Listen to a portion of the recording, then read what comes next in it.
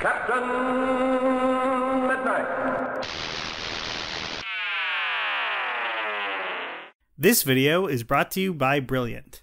So it's been a pretty long time since I've done any sort of ranking video, but the truth is, I really like writing them. They give me a great excuse to talk about a bunch of movies or TV shows at once and re-examine some things that have meant a lot to me. So with the Batman hitting theaters, not to mention the new animated show that's supposed to be on HBO Max soon, but Batman has a pretty incredible animated legacy, so I should probably define what I'm covering here. Because the Caped Crusader has a tendency to pop up everywhere, I really had to narrow down what I wanted to cover. So in this video, I just want to cover animated series focused on Batman first and foremost. The series part means you won't see DC animated movies here like The Killing Joke, or shows where Batman is just a member of the ensemble or a supporting character like Super Friends, Justice League, Harley Quinn, and Young Justice. Nothing against those shows, but they don't meet my criteria for being a Batman show, whereas something like Batman Beyond definitely does, even if it features a new Batman. So what I'm ranking here is just the animated shows that star Batman, and there's really been no shortage of those. Many of them are really solid too. I think Batman has had a far more consistent cartoon history compared to many of his superhero peers, even Spider-Man.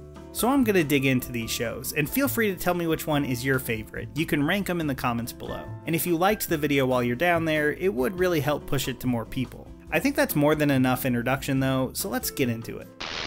The Dark Knight. The Boy Wonder. The Ultimate Video Collection. Number 7, The Adventures of Batman / Batman with Robin the Boy Wonder, 1968.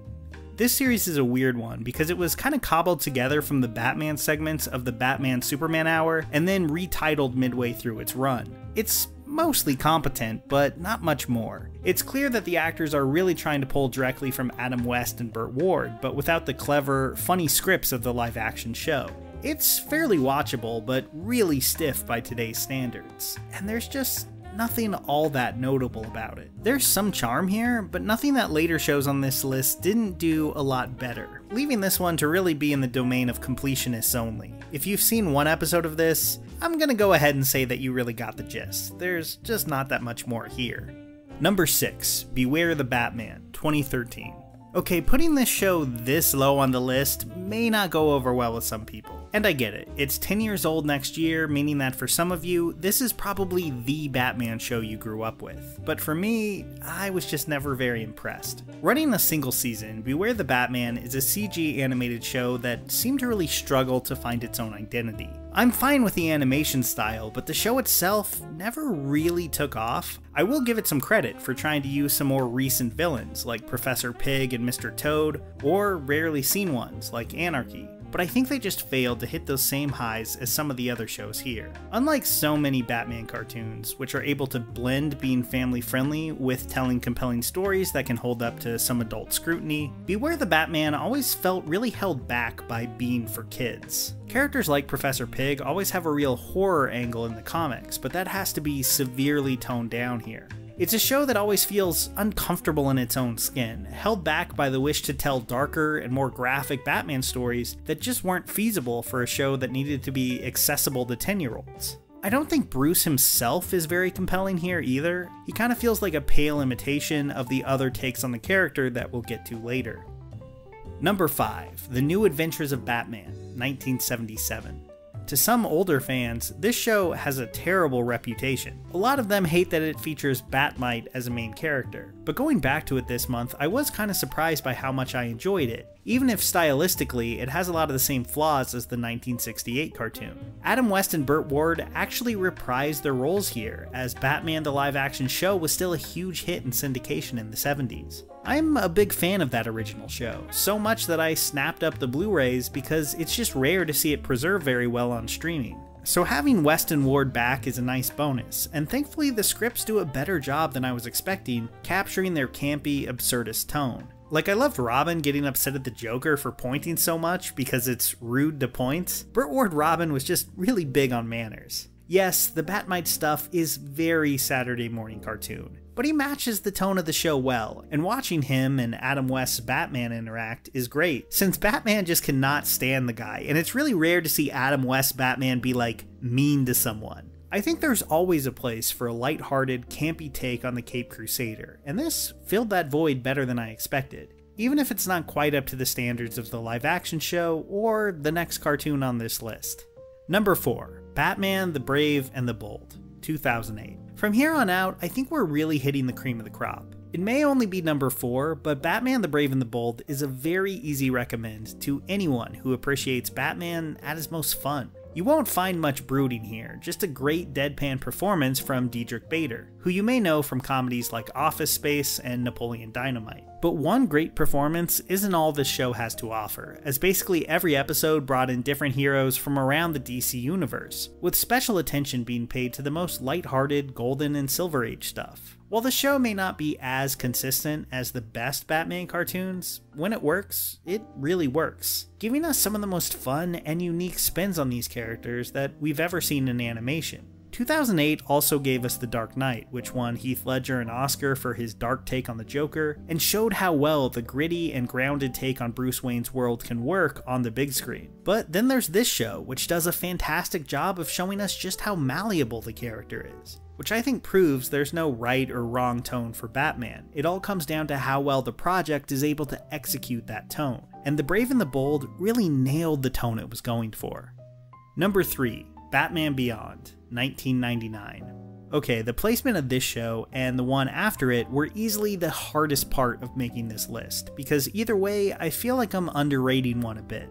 Batman Beyond is fantastic. There's been a lot of attempts to create alternate versions of Batman through the years, but I can't think of one that's been nearly as successful as Terry McGinnis. After an aging Bruce Wayne retires in the far-flung year of 2019, the show then jumps ahead to 2039, where an elderly Bruce trains a new Batman, a character who, at times, has more in common with Spider-Man than Batman. The relationship between Terry and Bruce is definitely the high point of the series. This Bruce Wayne is a stubborn, haunted man who still wants to do the right thing, but has lost a lot of the hope that he had early on. Terry just isn't as disciplined as Bruce was as a younger man, leading to some well-written conflict between the two. Terry wants to live up to the legacy of Batman without becoming the isolated old man that Bruce eventually became. It's good stuff, and the action scenes really benefit stylistically from that futuristic setting. The only reason I'm not placing it higher on the list is that I think a lot of Terry's villains just can't hold a candle to Bruce's. With there being kind of generic cyberpunk gangs and stuff like that, some of the late 90s internet terminology also seems pretty quaint and unintentionally funny today, but that hardly detracts from how good the series is overall. Number 2, The Batman, 2004. Man, I was really unfair to this show as a kid. When it came out, I was like 11, and I remember thinking it was all wrong. Batman being voiced by Rino Romano really threw me off as someone who played the Spider-Man PS1 game a lot where he voices Peter Parker. I didn't like the new look of the Joker, I didn't like how young Bruce seemed compared to Kevin Conroy's version. I basically wrote the whole thing off without giving it a chance. But time has been very kind to this 5-season show, which does a great job of following Bruce Wayne from a young and fairly inexperienced crime fighter to the gruff older father figure of the Bat family. This is a show that really benefits from running as long as it did, because the blend of season-long story arcs with individual standalone episodes does a great job of building out Batman's world in a way that always feels natural and really gradual. Sure, the Joker design still isn't my favorite, but I think it's a good take on the character overall. He's constantly shifting between this like early 2000s edginess and playful goofiness in a way that I think works really well. I think the show is probably at its best before the larger DC universe comes into play in the later seasons, but it never had like a big drop in quality. If you want to show that traces Batman's evolution, very few pull it off as seamlessly and make it look as effortless as the Batman. I didn't give the show a chance for the longest time, but I ended up being really glad I did. Number 1, Batman the Animated Series / The New Batman Adventures, 1992. I'm counting these as one show since they basically have the same creative team and same cast, plus when you buy the Batman Animated Series box set, it includes both. So I basically feel comfortable declaring these the same show, and a really strong show at that.